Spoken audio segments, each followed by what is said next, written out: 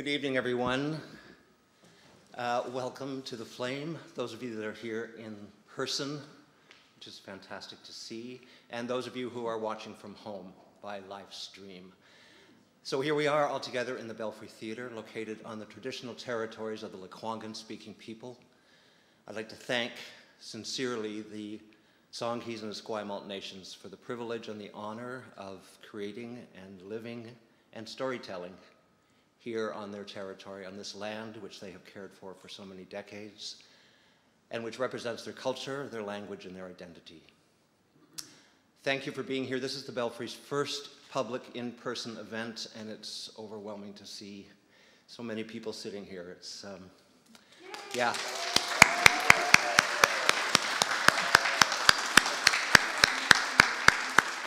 It's been a year and a half, and I thank all of you for coming, and I thank everyone, all of our patrons who have supported us both morally and financially for the past year and a half. Your host this evening for The Flame co-created The Flame in Vancouver over 10 years ago, and we've been very fortunate that she has brought The Flame here to Victoria for the past 5 years, teaching workshops and coordinating and facilitating the Flame events here at the Belfry. She's been a part of the Belfry for decades as an actress, a writer, director, and an artistic associate. And it's my great, great pleasure to introduce your host for this evening and a very dear friend of mine, Deborah Williams. Oh, thank you. Thank you. Okay. Thank you, Michael, and thank you for letting this be sort of a wonderful test, all of us together, and experiencing some art together. Welcome to The Flame. It's the true stories told by the people who lived them. I am so happy to be at the Belfry for the first time in 19 months and to be launching. It is actually the 13th season of The Flame, which I didn't know if I was supposed to skip and actually go from 12 to 14, but 12 was just so damn hard that I think 13 is just fine. The Victoria Flame is usually held, as many of you know, in the lobby where we're crush 100 people really close and cozy and squishy together, but that's not legal anymore. So we are safely and comfortably socially distanced this evening in the Stewart Theatre. And it's so beautiful to be in a space and to fill a space that is meant to have stories told in it. So I am very grateful. Thank you all for being here tonight, for actually following through, for getting a ticket and then going, you know, it's Monday night and I don't know, after dinner, really? I didn't pay that much for it. We could just, and then you came anyway, so thank you. Thank you so much. I want to start the evening right now and introduce musician, composer, singer, and all-around creator, Enrique Rivas, who is going to be our musical guest for this evening.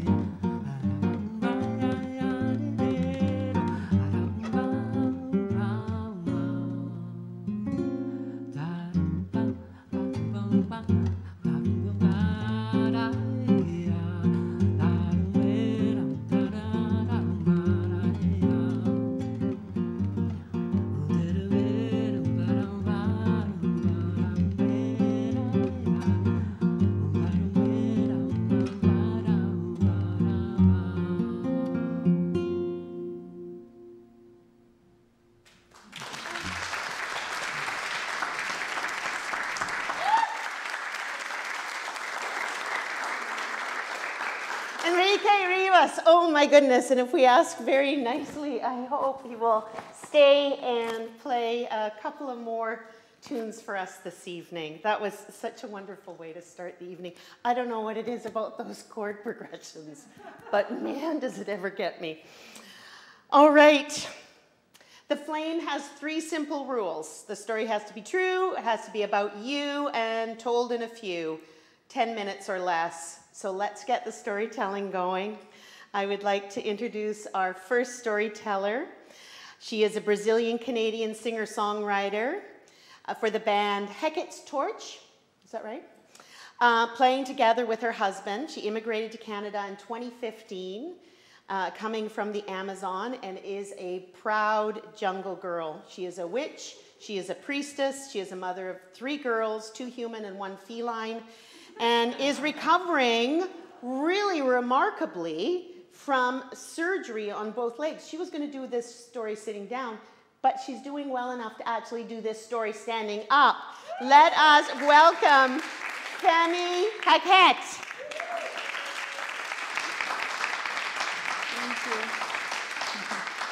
Good evening, everyone. You're so beautiful today, even wearing masks.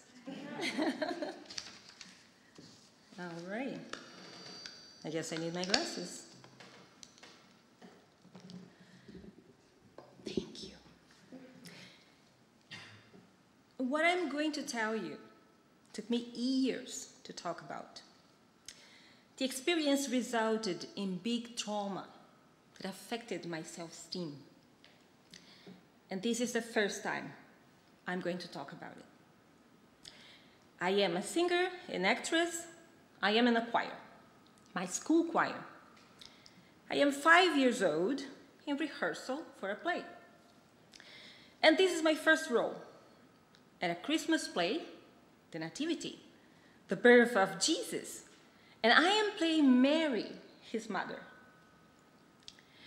My parents are, and I am super excited about my performance. Some rehearsals are practicing how to walk properly, at the right speed, finding our marks on stage so we can perform the nativity scene. All of the actors are students at the same literacy school, administered by a Russian-Brazilian teacher and called Escolinha Petrovski in Manaus, Amazon, Brazil, because I'm a jungle girl. So my performance will start being spotlighted at the center of the red carpeted hallway, behind the last row of audience seats, with the baby Jesus in my arms. And I walk majestically down the red carpet towards the stage, where I will take my place beside Joseph, the 3 magi, and the animals at the stable. 3 kids dressed up as a donkey, a cow, and a sheep. The play is today, so I wake up early with excitement. My heart is beating fast, my hands are sweaty, and I cannot focus on anything else. In the car, I'm walking the glorious steps of my magnificent entrance on the screen of my mind. I am carrying baby Jesus. I am his mother. It is my first role, and I am a goddess. I am important. I can see myself moving through the huge audience, all eyes on important me, long blonde hair, a beautiful classical Christmas carol playing, adding pomp and circumstance to the magical scene. We arrive, and I am strangely nervous. My stomach feels so funny, with so many butterflies. My heart is beating even faster, and my legs are shaking. I am actually anxious when I was so excited before. Wait a minute, I am still excited. Am I more excited than nervous, or more nervous than excited? I have no idea. But even with this doubt in my mind, I am determined. I say bye to Mom and Dad, who head to the audience while I go to my place, a small royal blue chair hidden behind a dark blue curtain, near the main red carpet hallway. I wait. I am so focused and concentrated on my divinity, I do not notice all the other kids' parents and relatives, friends, teachers, special guests entering the magnificent theater. No, I do not look at all the people jostling for seats. I will not get distracted from my divine role. I am Mary, the goddess mother of Jesus. Besides, if I get distracted, the butterflies will return to my stomach. No way, not a good idea.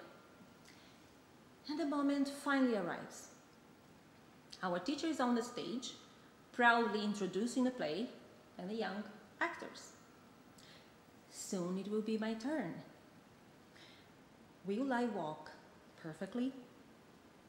Will I convince the audience that I am Jesus' mother?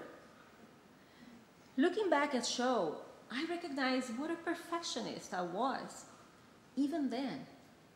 And it's funny when you look back at yourself at so young age and identify the same personality and behavior patterns as today.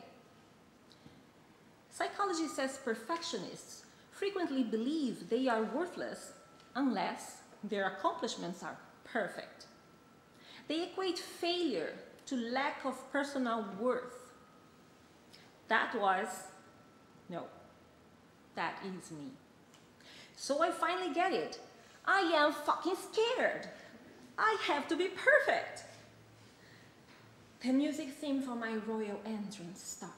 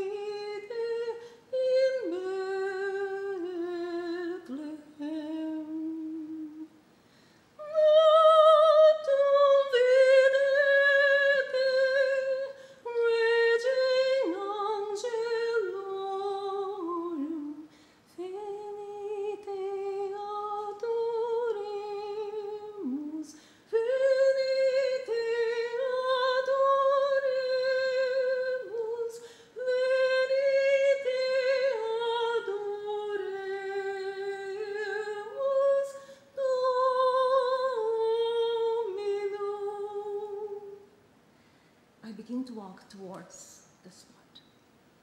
When the spotlight is on me, here at the beginning of the red carpet, with baby Jesus in my arms, I walk.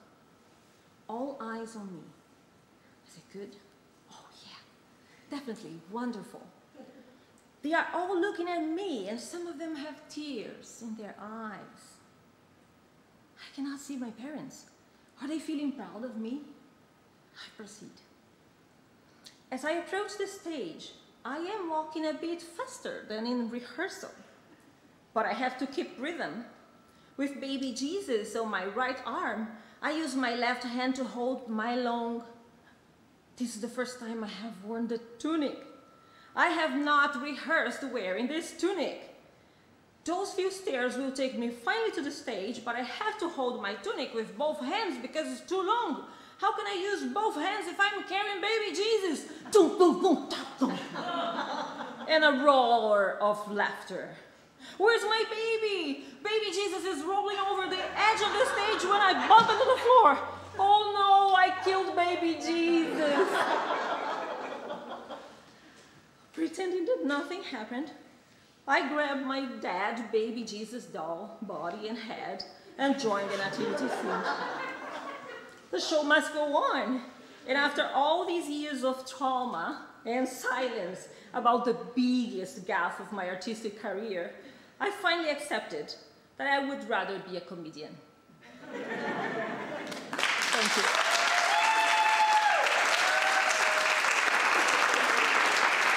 Femi, Heqet, you can have a bow. Go ahead. Go have a bow. Yeah, have a bow.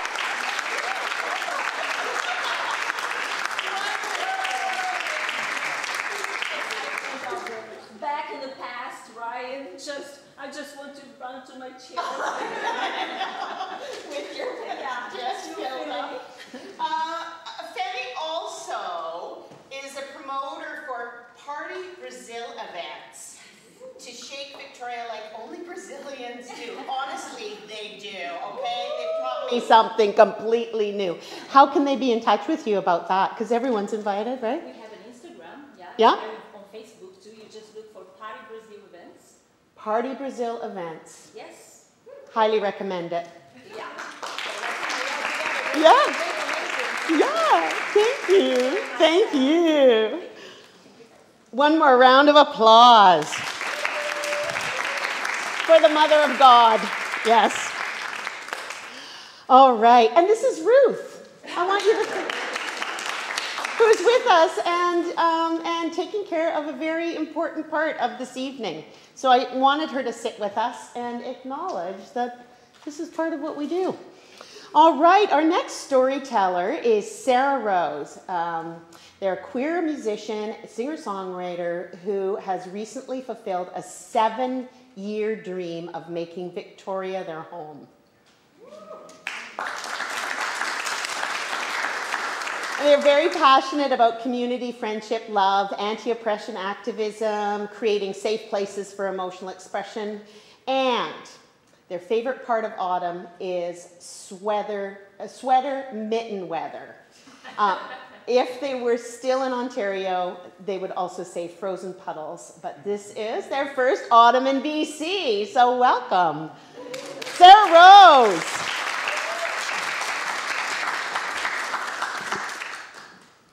Hello. It's so nice to be here. Okay, so I'm 19 years old. It's the summer after my second year of university. My first summer away from home, which is a small northern town whose idea of out there is my pursuit of a psychology career and my passion as a songwriter. Sweet freedom. I spent the summer working a job that doesn't matter much. I started playing percussion and singing backup vocals in an indie grass band. And I recorded my first album of original songs. I'm stepping into being the person I've always wanted to be, and I always felt I could be. I've also spent the summer going to parties and intuiting, quite accurately, which guy I'd end up kissing at the end of the night. So here I am, at an end of summer party. I was invited by a group of acquaintances who would have been my friends if I hadn't gotten mono from my secret boyfriend in first year and missed 3 weeks of crucial bonding time at the start of Spanish classes. So I really want to make a good impression. Be normal, Sarah. Be cool. Maybe you'll meet a guy, like a normal 19-year-old. So they're playing beer pong in the basement kitchen, Sophia's basement, with red solo cups. Sophia's one of my potential friends. I joined the drinking game just long enough to be able to socialize the way I like. I feel warm and buzzy, and I head toward the couch in the corner when a woman about my age walks in. I decide to warm up my social skills, introduce myself. I sit on the back of the sofa and she sits on the armrest. There's something about her I don't recognize, a kind of confidence, a sense of self I'm not familiar with. Her name is Jamie. She's also a student. We exchange numbers. Yay, new friend, I think to myself. Jamie's wearing a black hoodie with the hood pulled up and a chunky knitted beanie, the color of my favorite coloring pencil from childhood, peacock blue. Something compels me to touch her hat. Wow, Jamie, your hat is so beautiful. Wait, am I flirting? No, we're new friends. Thanks, she says. And the next thing I know, we're kissing, like full on making out. Her lips are pressed against mine, tongues intertwined, soft, supple, gentle. She seems really confident, sure of herself. I'm thinking, this is okay, right?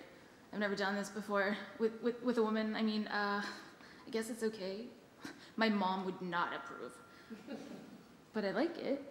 It's a little like flying. Then I hear it from across the room. Sophia, one of my should-have-been friends. I don't know, bi-curious? Everything stops. My heart starts racing. In an instant, I realize nothing will ever be the same. I will never be the same. I pull away from the warm, comforting, unfamiliar kiss. I need the bathroom. I'll be right back. I look in the mirror. I'm straight. I'm straight. I'm straight. I'm straight. I'm straight. I can't be gay. I'm into guys. I'm straight. I use the toilet. As I'm on the toilet, I hear music from the living room. I kissed a girl and I liked it. I liked it. I liked it. Back to the mirror. I'm straight. I'm straight. I'm straight. I'm straight. But I really liked that a lot. Really, nope. I'm straight. Leave the bathroom. Jamie's waiting for me in the living room. Look, I'm sorry, Sara. I know you're straight. Oh, thank God she said it. Yeah, I am, but maybe we can have like a friend coffee? Oh, sure. So, I'm gonna go to my friend's house, she says. She's not moving. She's waiting for me to say something. My words are getting caught in my throat, and I blurt, "No, don't go. You should stay." Then her face, and her raised eyebrow, and that smirk. Why do you want me to stay? What I'm thinking is, I want to make out some more, and for longer, and talk about what the heck is happening right now. What I say is, it's a party! It's fun! You should stay! My face is on fire. Again, that look on her face, her voice. Ugh. Why do you want me to stay? My stomach is tightening, my sweat is pooling everywhere. What I'm thinking is, because you pointed out a part of me I didn't know existed, and I don't know if I'm allowed, and I don't know if my friends and family will still love me, and I don't want to be alone with that right now. Also, I like kissing you, and I wouldn't mind doing more of that.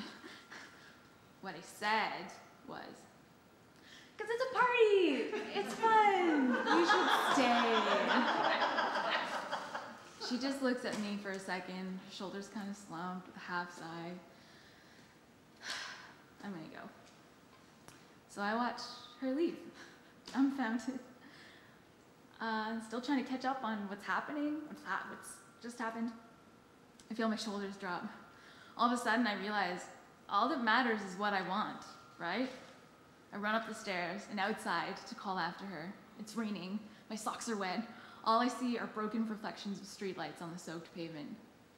No Jamie inside.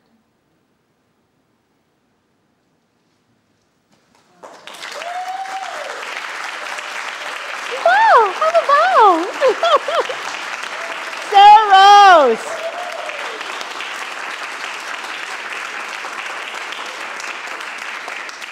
I want to thank Sara Rose because they took this class with me this weekend because their cousin told them to, and just offered such wonderful insight and caring support, and then just poured their heart onto the page. And it was a wonderful weekend. There were 6 of us that spent it together working on some stories, and I asked Sara Rose at the last minute, would you like to come and show people what it's like to, write a story? And they did. Thank you so much.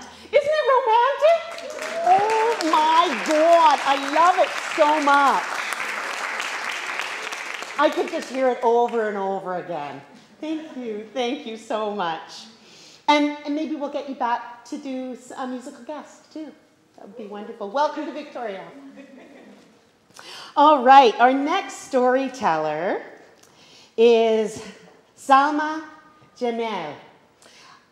She is an English-Spanish bilingual interpreter and translator. She's a Mexican mom. Her background is in advertising production, sales and marketing, public relations, and professional photography, art direction, and graphic design, as well as the economic administrative field. In addition, Salma is a certified psychotherapist and is trained in psychosocial interventions with UNICEF. She's also a visitor and just joined in this weekend because her friend told her she should, and then said, yeah, she would tell her story tonight. So I welcome Salma Yamel.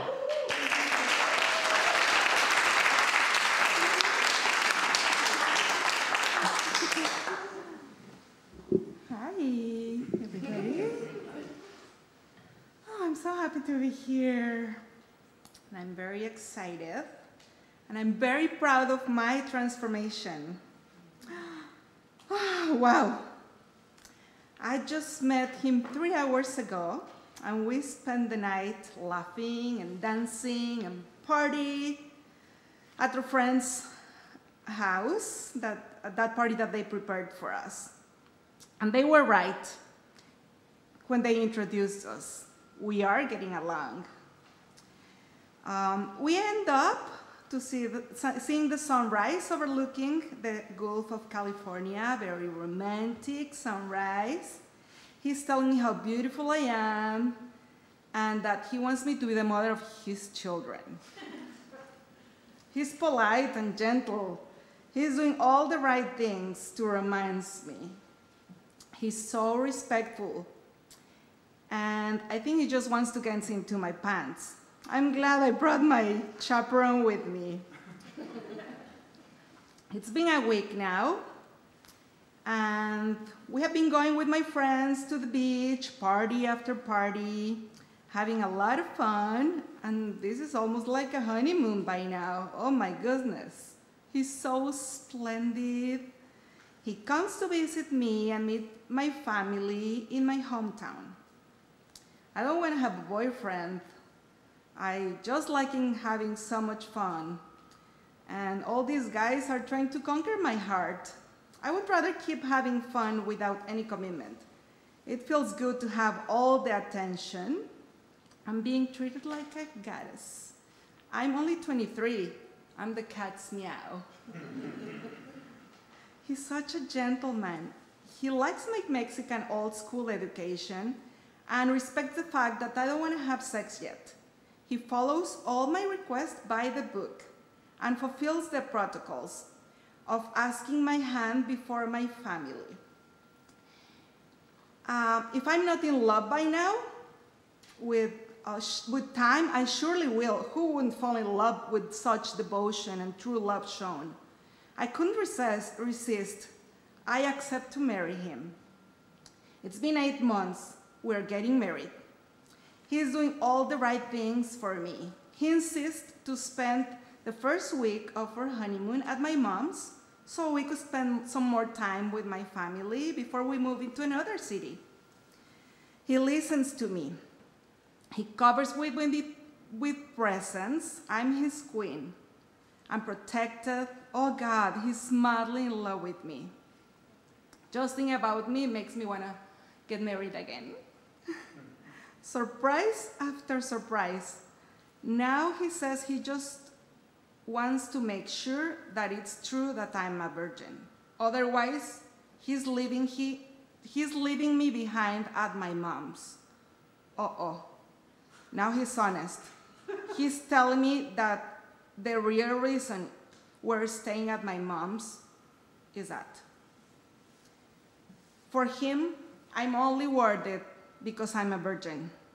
I'm kind of glad it was painful and I bled because I passed his test. I'm worthy of him. I'm clean. I'm glad I waited to share my body with someone who values that so much. He's madly in love with me. I'm the person he loves the most. He leaves his country and this life behind to live with me or dream life by the beach. And yes, I mean it. We go to the beach like 5 times a week, snorkeling, camping, fishing. So much fun. I'm really enjoying this. We're still like in a honeymoon. I don't want to have children yet though. I want to keep having fun and oh boy, this is fun. He starts on beer pretty early in the day. Every day it's a party with him. Oh, but the red flags start to come out. The honeymoon's over. It's been a month and he keeps drinking every day. Now I see how possessive he is. He controls how I dress up, how I eat, my deodorant even. He gets so mad because I made him a surprise party and that triggers something from his childhood. I end up at the police department covered in bruises. But my family and beloved ones tell me this is how it really goes. It's autumn. It's like autumn. We're adapting to the changes. And you're adapting to each other, right? You have to stay. Oh God, I want to do the right thing. I don't want to be told I'm a quitter again. The church leader tells me, go back home because love is forgiving and all that preaching. I just want to be a good person. It's been a nightmare. But everyone in my family, my friends, everyone I love tell me I have to stay. Only the neighbors, who are the ones who hear all the yelling, and they hear me crying. They see me trying to escape over the fence, but everyone keeps telling me I have to put up with it. Only I know everything that's happening here. And one of us isn't gonna make it. I don't know how he changed, and he did change a lot. 5 years later, we decide to have a baby. Everyone tells me that babies make couples bond. I don't believe that, but I wanna do what I'm told because I wanna do the right thing. I wanna be a good girl. I wanna be approved. I want to be accepted. Finally, another episode of violence. I defend myself. We both hurt each other. It's been 1 month of me recovering in bed, planning my escape. I pull out my secret plan. I've been preparing for 8 years. I'm grabbing my emergency money. And I start my adventurous flight with my daughter in a safe and continuous healing transformation journey in Salma's pink world, where I am still writing, where I'm accepted, I freed myself, I'm still a good girl, and I'm the girl I want to be. I'm doing the right thing, I'm accepted, and I approve myself. I'm alive.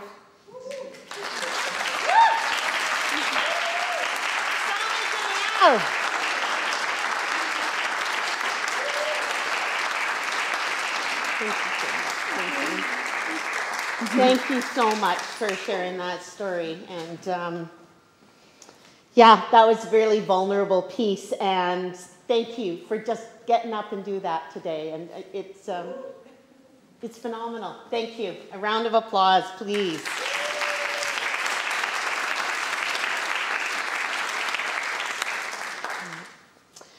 I think we need some music. Would that be okay, Enrique? Oh, excellent! He says, what a coincidence!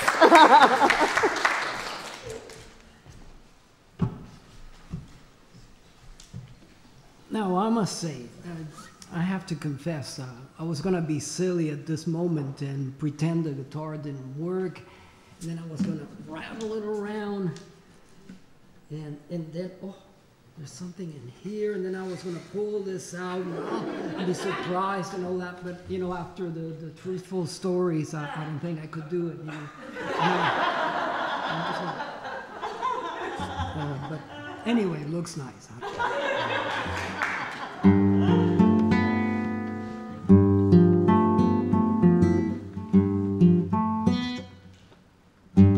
It's hard to play this without. I usually stomp a little bit to get, you know, in the groove, but I'm sort of on a cloud, I guess.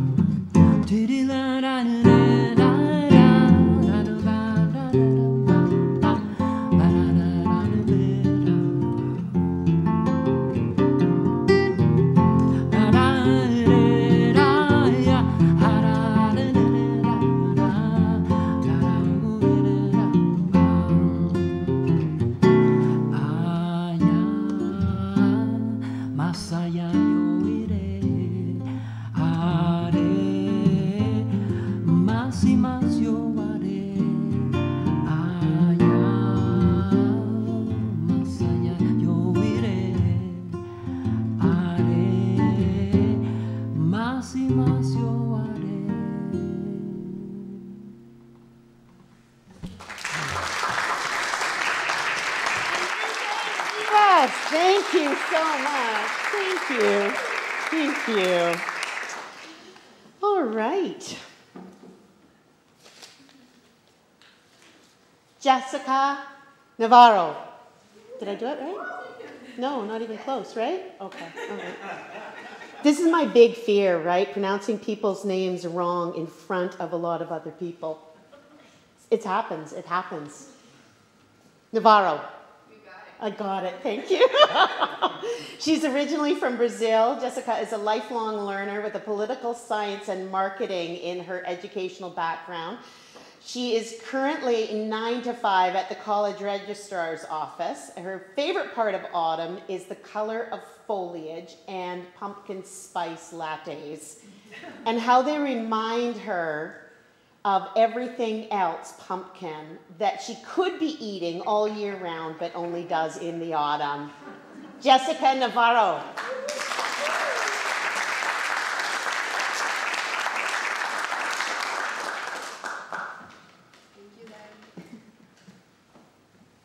Hi, good evening. Can you hear me well?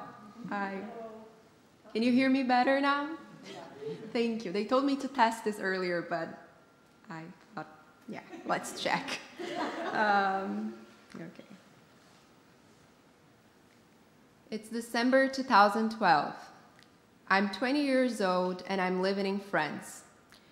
I'm from Brazil, but since September, I've been here as an exchange program student at l'Université Paris-Nanterre. It's been a very nice experience so far, but right now, I'm really looking forward to my parents' visit this month. I miss them so much, and I can't wait to enjoy every minute of us being together, especially here on the old continent. Well, they've traveled to Europe 4 years ago, but back then, I was out in the world for the first time by myself. I was in Winnipeg, Canada. Yes, that's right. I survived the cold in Winnipeg. Negative temperatures actually let me have a wonderful experience as a high school exchange program student. Winnipeggers are so proud of their winters, and I learned to have fun in the snow. I guess that's when my travel bug really started, or at least that's when it went up to a whole other level. I had traveled by myself to another country, and it felt great. How independent that 16-year-old me was feeling. But anyway, I digress. Here I am, looking out the window from this small studio apartment at the Résidence Saint-Cloud in the western suburbs of Paris. The sky is gray and cloudy, and there's this one tree by the beige wall that surrounds the residence area, which pretty much sums up the view I have from this side of the building. Now that the winter is almost here, most of the leaves are gone, so it's basically a naked tree by a beige wall under a pale sky. Good thing is that my mind is now focused on the travel plans to meet my parents. Reservations are confirmed, and I just sent them a quick email with a heads up about our arrivals in Rome, which is our first destination together. The bed and breakfast that we booked is at walking distance to the station where they're going to arrive by train. I'm going by plane, but we agreed to meet at this station. My parents arrive in Rome and are on their way to the bed and breakfast. After a few minutes of walking around on the street that the address indicated, there's no sign of the place, and they clearly look lost. A nice Italian guy approaches their confused selves and in English/slowly spoken Italian, shares the news that the accommodation no longer operates there. The good news, though, is that the owner of that restaurant just around the corner also owns a bed and breakfast, and the guy could introduce them. Ristorante Alfredo. Yes, that's right. The owner shared the same first name as my dad, and that could only mean a good start. Conversation goes well. It follows with lots of gestures, smiles, but just a few sentences. They eat lunch, and then they go check one of the rooms available at Alfredo's Bed and Breakfast. There is a double bed and a single bed with a private washroom. It works perfectly for us. I finally arrive at the Aeroporto Internazionale di Roma Fiumicino Leonardo da Vinci. I'm filled with excitement. I'm in the same city as my parents, and soon we will reunite. I leave the terminal with my backpack, and I make my way to the exit where I can take the bus to the station. I know the bus departs every half hour, which means I still have a few minutes to the next one, and I'm really hungry. So I decide to stop at this coffee shop just by the exit. I don't speak any Italian, and as I start to approach the counter, I realize that my recently polished French skills are likely not any help right now. I quickly scan the food displayed, and I notice it includes a few tags. The clerk greets me, and I manage to say, "Ciao, un panino prosciutto per favore." A real act of improvisation, sponsored by years of watching Brazilian telenovelas starring Italian families. I eat my ham sandwich on the bus on the way from the airport to the station. It turns out there's a lot of ham and it's extremely salty, but that doesn't bother me as much because I'm enjoying a spectacular drive. As the bus enters the city, I feel like I'm visiting pages of a history book. Rome is so beautiful. The pillars, the ruins, an open-air museum. It's sunny, the sky's blue, and the tall, umbrella-shaped pine trees are all around with that pretty olive green that so perfectly tells me I'm in Italy. After about an hour, I get off the bus at Roma Termini, the rail station. My state of pure joy from such a beautiful trip then starts to fade, just as quickly as the bus moved away and apparently everyone else who got off the bus with me found their paths. There's a buzz of people rushing through and passing by in every direction, and I see signs that point to way too many platforms, not only for trains, for a subway as well.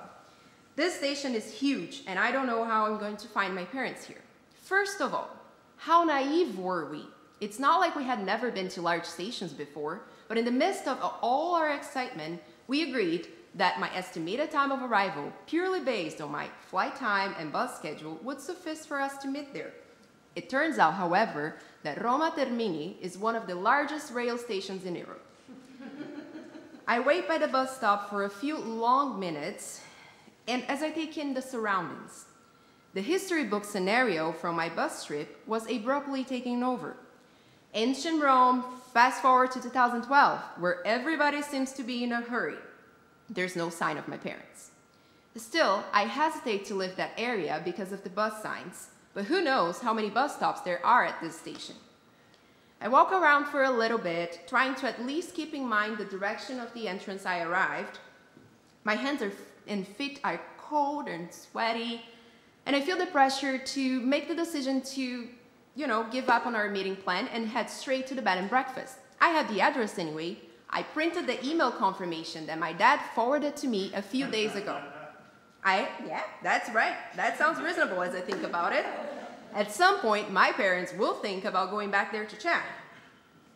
Canada, friends.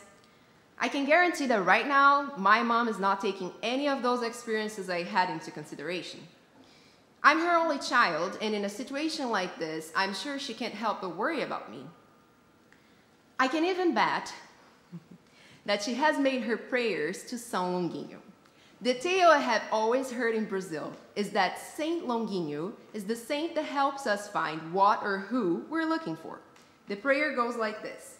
Saint Longuinho, if I can find Jéssica, I'll give you 3 little jumps.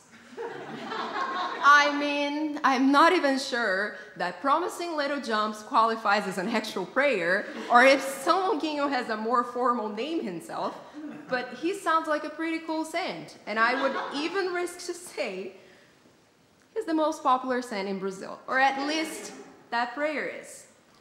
Despite all the little jumps that my mom is certainly already owing by now, she and my dad agree that the best plan at the moment is for my dad, who's got the best sense of direction, to walk around looking for me while she stays right there where they are, in the center of the main atrium, connected to hallways coming in from different directions.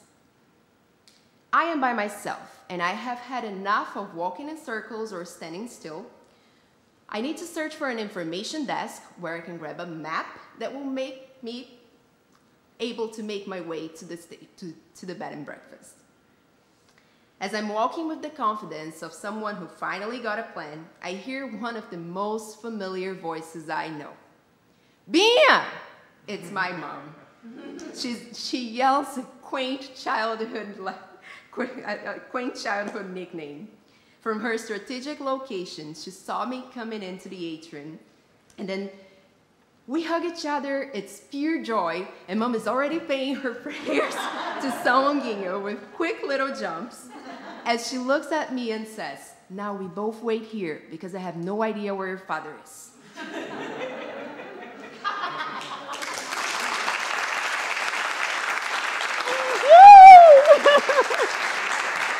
Jéssica and Navarro. Thank you. Thank you. Oh, that's so fun. You did such a great job. Thank you. I don't know if you know how many Brazilian people live in Victoria.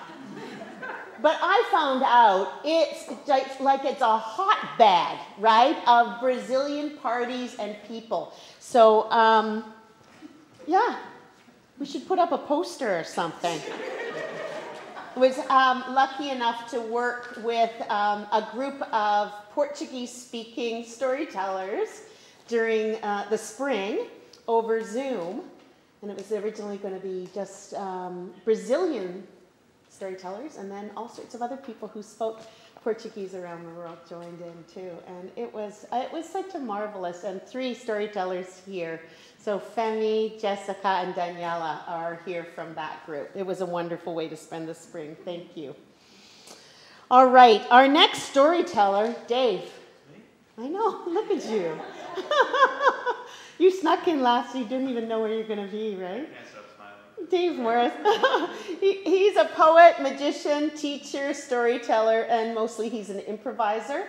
He is the artistic director of the award-winning Paper Street Theatre Company in Victoria, and chances are he likes you. And I like him, Dave Morris.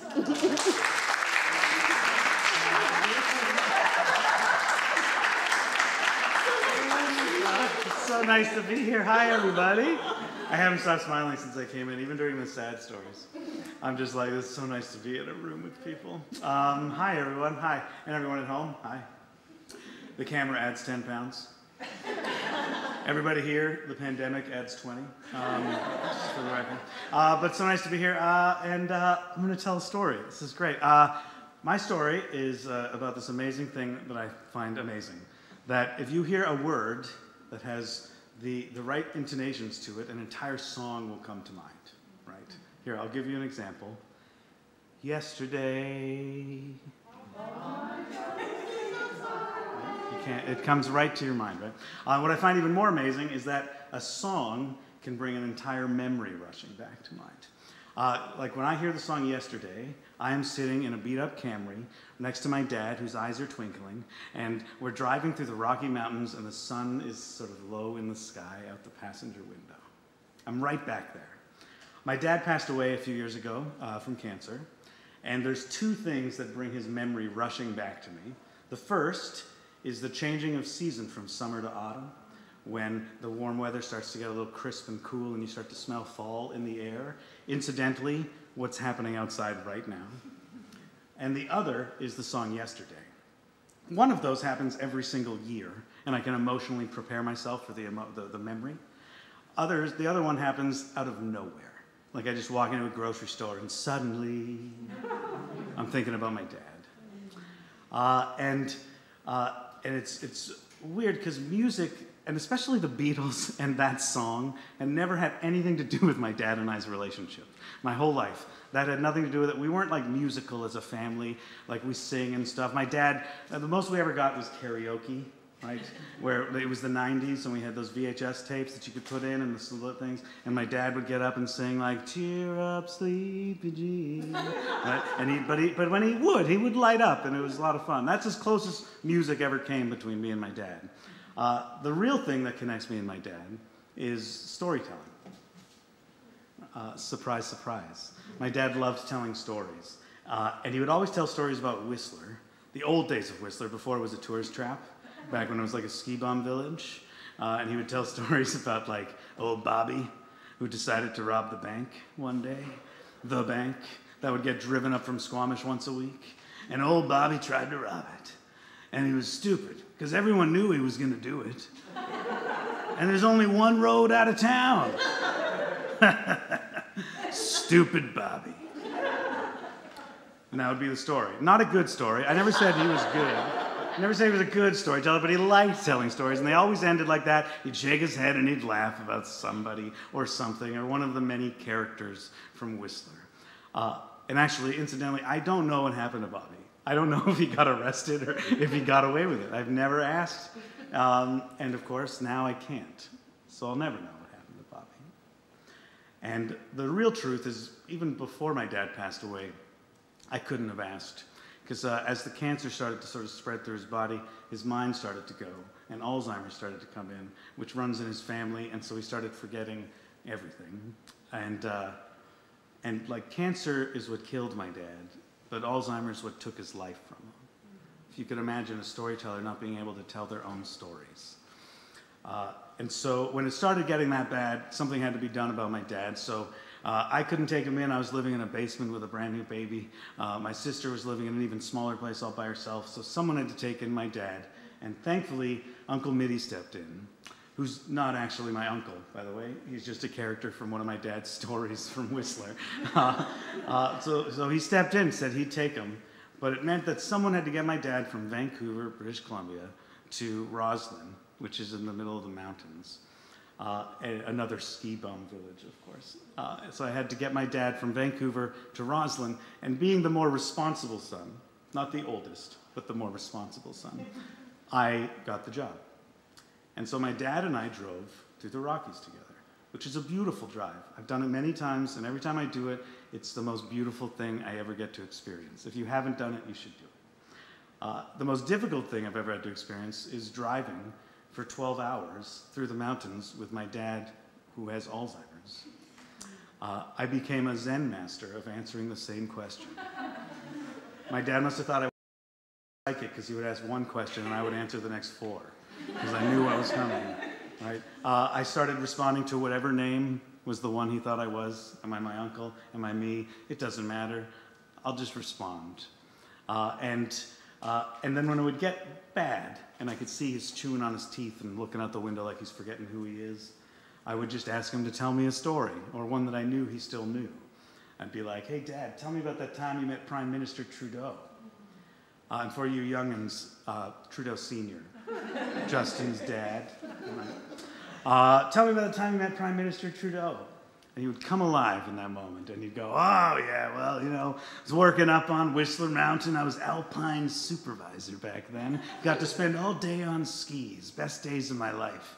And word got around the radio that Prime Minister Trudeau was on the mountain, so I ski down to the chairlift, and I tell the young kid working it, why don't you go take a couple runs? He was always doing stuff like that. Everyone liked him. Why don't you go take a couple runs?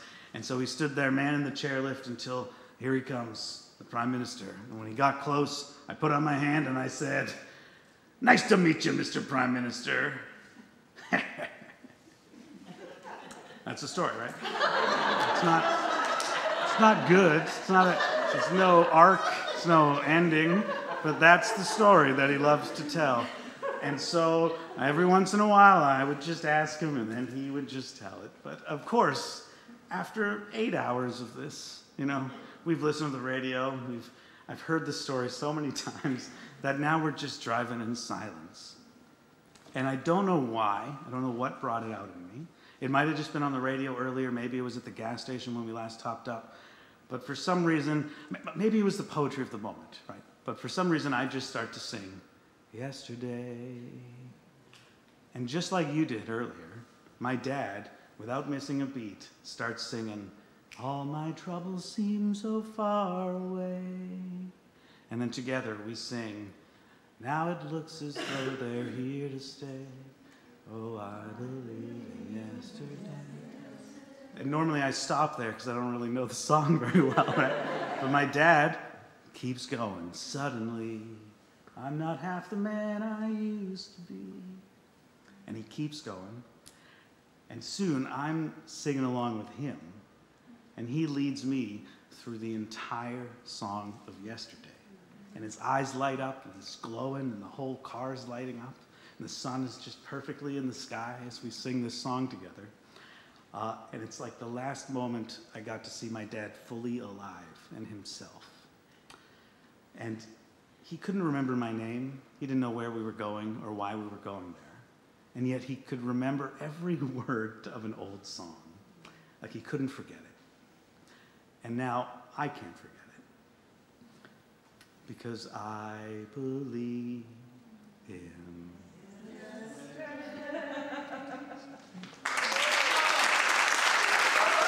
Thank you. Dave Morris! I know.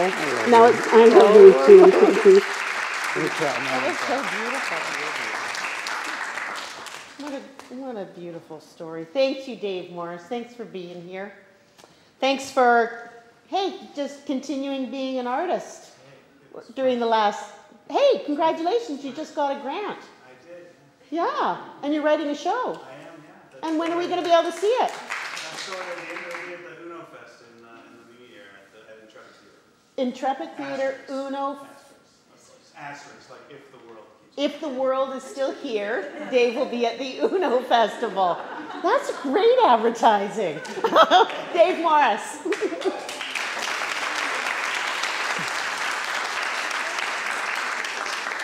All right, our final storyteller for this evening is Daniela Pinto. She is a Brazilian community builder.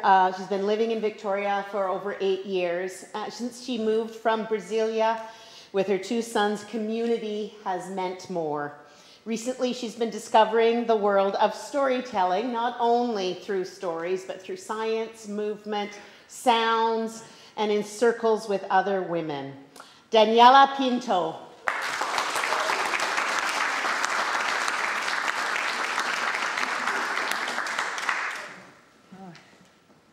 Of course, I'm nervous, and being after Dave, it's a challenge, but here you go. Okay. I'm working on my final assignments, and a big one is due today. Of course, I woke up feeling anxious, stomach feeling empty even after breakfast.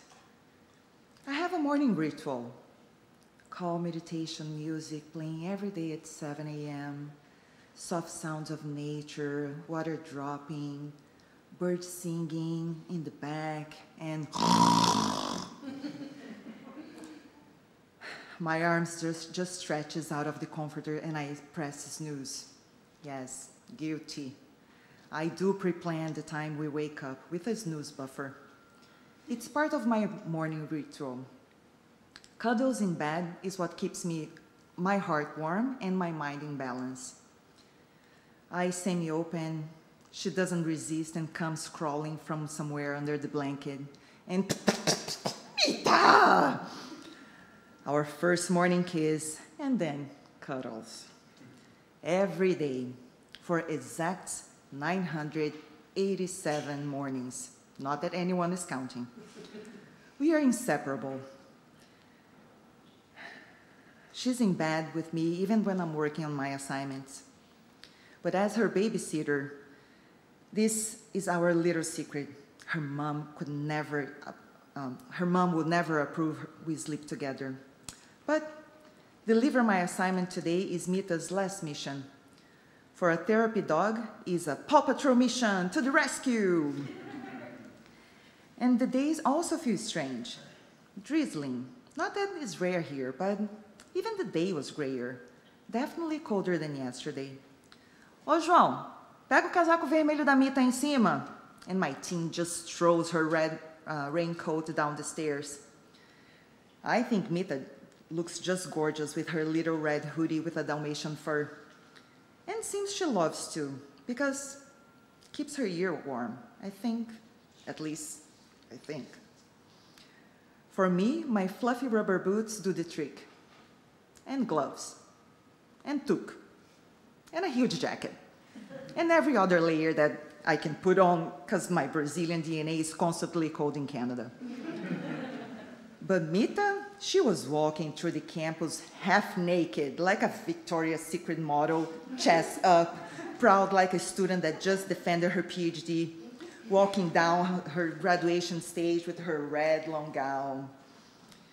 I actually enjoy seeing people smiling at her when we go for daily walks.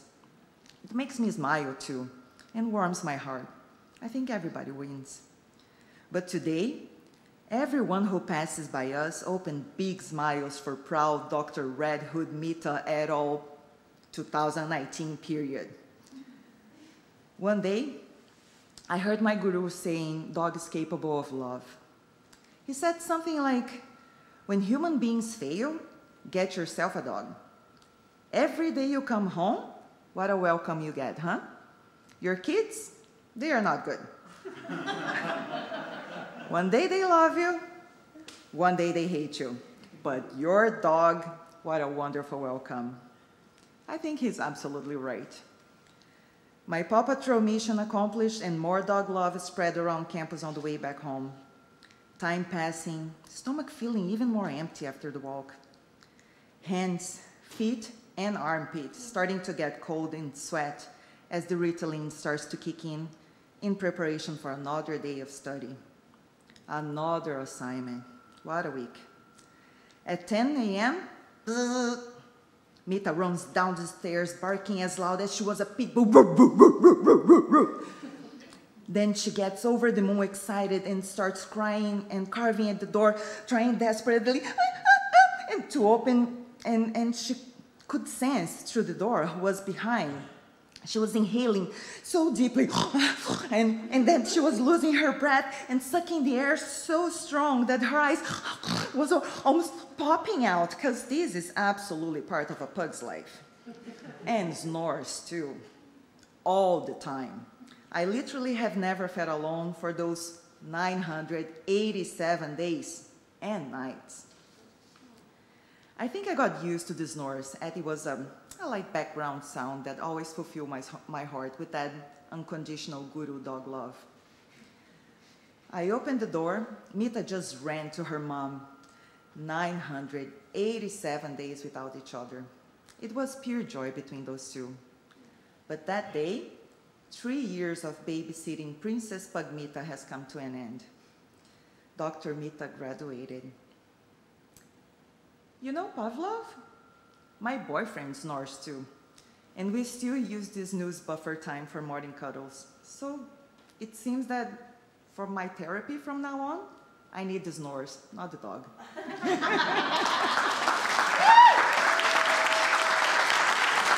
Daniela Pinto! Thank you. Thank you, Bob. Thank you so much for doing this. What a wonderful evening. Thank you. Thank you, Daniela. I want to thank Daniela, who has really lit another flame in Victoria. She's finding ways to include more people, and especially the Brazilian and Portuguese-speaking communities. And I want to thank you so much for taking me on this journey with you. Daniela, thank you. Thank you. That's our show, everyone. What a great night. You had fun? Yeah? I want to thank Keith and Mike and Michael and Ivan and Val and Jane and Ian and Mark and everyone else who makes the Belfry hum. And I want to especially thank Matilda Cervantes. Where are you? Thank you so much. She's my new partner in the flame here at the Belfry, and you just jumped in with so much support and knowledge and enthusiasm. I just can't wait for February. Yeah, February 7th is the next one. But thank you so much. Thank you. I want to thank Fiona and Here Magazine, and I want to thank Fatima and Victoria Public Library and for partnering with the Belfry and me over the past year so that this creative fire can continue in Victoria through more communities in more languages and abilities and ages, and all things that keep us together and apart here in your beautiful city. And I especially want to thank our brave storytellers tonight. Give me a stand up, you guys. Femi, Sara, Rose, Salma, Jéssica, Dave, and Daniela. And our very special musical guest, Enrique, who is going to play us out. Please tell each other your stories, and we'll see you in February.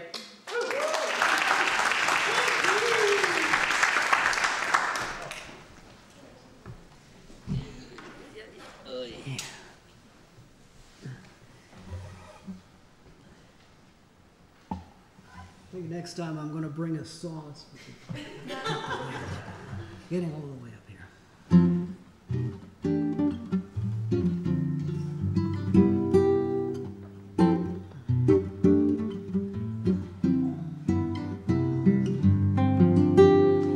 It's been a while since you've been around. Online chat, well, it's not quite the same. It's so nice to get together, see you face to face.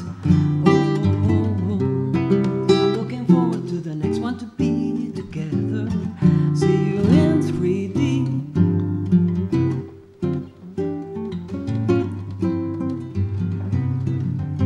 It's been so long with a hand to hold, and soon in Skype are not quite the same. It's so nice to get together face to face. See you smile again. Looking forward to the next one, be together and see you in 3D. Tonight has been so fine. It's great this time we share. Let's do it again real soon and tell me a story. Tell me one from the heart. Tonight has been so fine. It's great this time we share. Let's do it again real soon and tell me the story. Tell me one from the heart.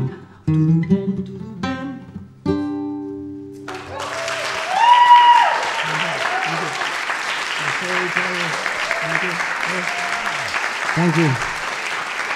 Muchas gracias. Muito obrigado.